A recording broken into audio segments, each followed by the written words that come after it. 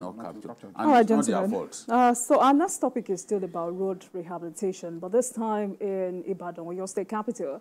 Southwest Nigeria is most times plagued by traffic congestion.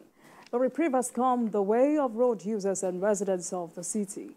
The administration of Governor Seyi Makinde has embarked on city junctions improvement projects to ensure the flow of traffic. Some of the projects executed by Governor Makinde in Ibadan include the overhead bridge at Akobo and completion of Idi Ape-Bashorun-Akobo dual carriageway to the second gate of the 2nd Mechanized Division of the Nigerian Army. The junction improvement works on Agodi Gate-Old Ife Road were inaugurated on Friday, the 22nd of March.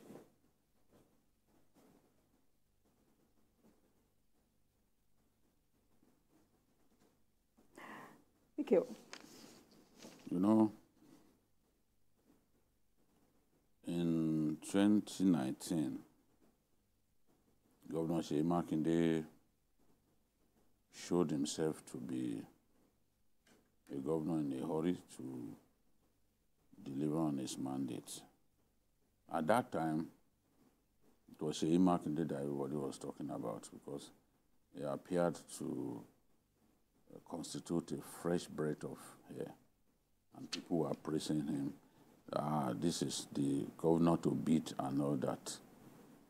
Invariably, people like Governor Zulum came into the picture when he delivered mega schools within 100 days of his administration. Then people started saying, wow, this one is a beast too. How do you deliver giant mega schools within 100 days? It's made a habit now. In 100 days, you will see numerous projects, things that others don't finish in years.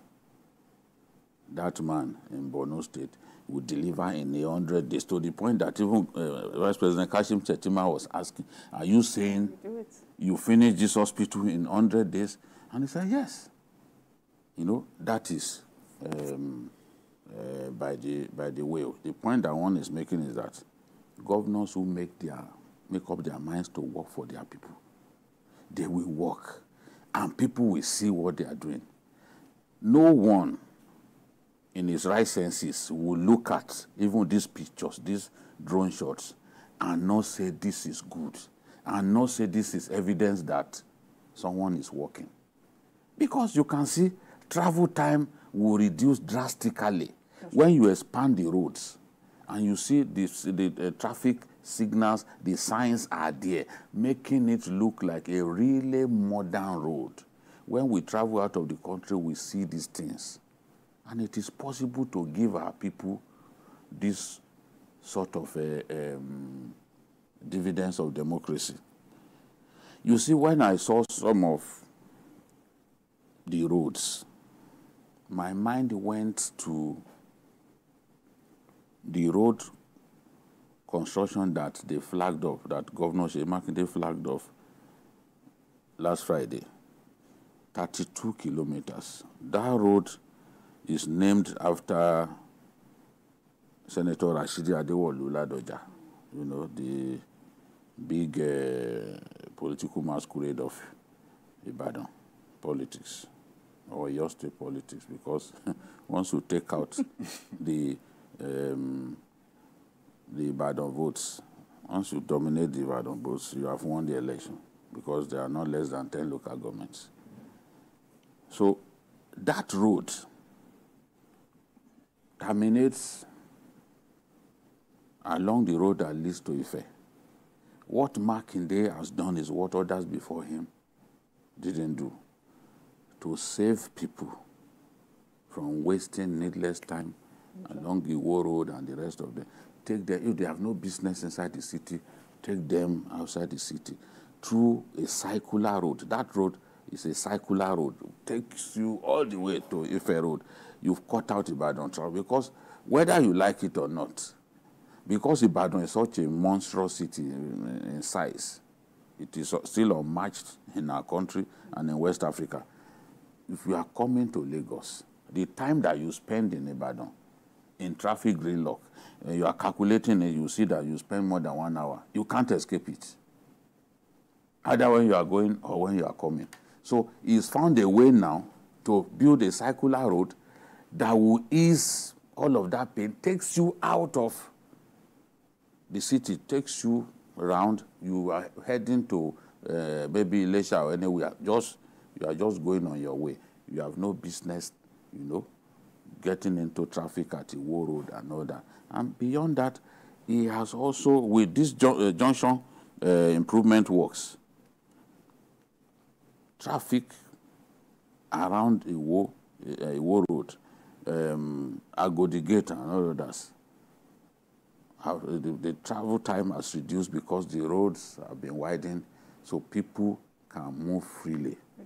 And it's a pleasurable ride now for motorists, as you can even see in that video. So Civic Center, Idi Ape Junction, Agodi Gate, all of those places now, drivers are experiencing a new lease of life because the roads are wider and traffic is moving smoothly. It was painful when they were constructing these roads. It was painful. But you can see people are getting the dividends. And another thing, even people that they removed from the streets when they were constructing he has constructed 700. We're looking at the Civic Center. Yeah. So now they've constructed, 700 lock-up shops. For free, they are going to give those who used to trade by the roadside.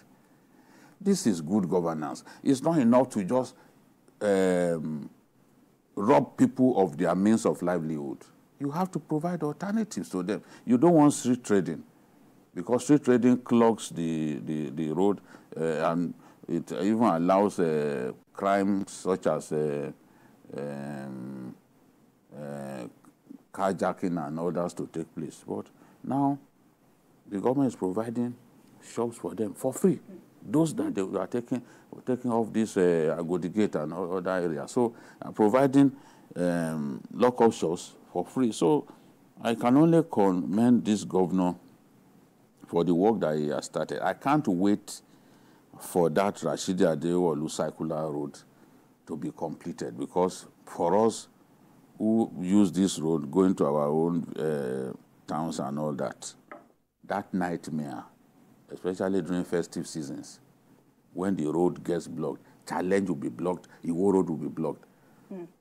We know now that once that road is completed, that circular road, it takes us away from the regular nightmare on those highways. So kudos to Engineer Seyi Makinde for that thoughtfulness of coming up with this idea, which will definitely change the face of Ibadan.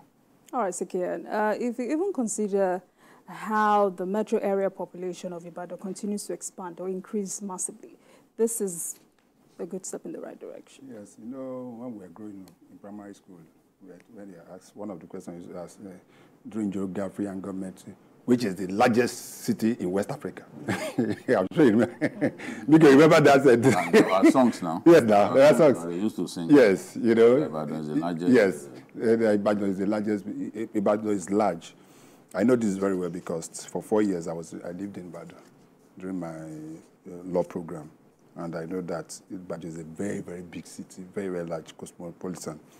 But to a large extent, I think successful government in Ibadan, to a large extent, have also been able to do sites, especially in the area of roads.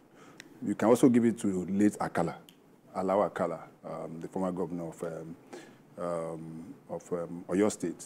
He did some road. In fact, there's a particular road, as you are entering Ibadan, if you get to that after the toll gate, as you are entering, to your right is Lee City University, you have a turning that leads you to Challenge. Then the other side is Elebu. There's a road that is called Elebu, that is now has been renamed Alawa Akala Road.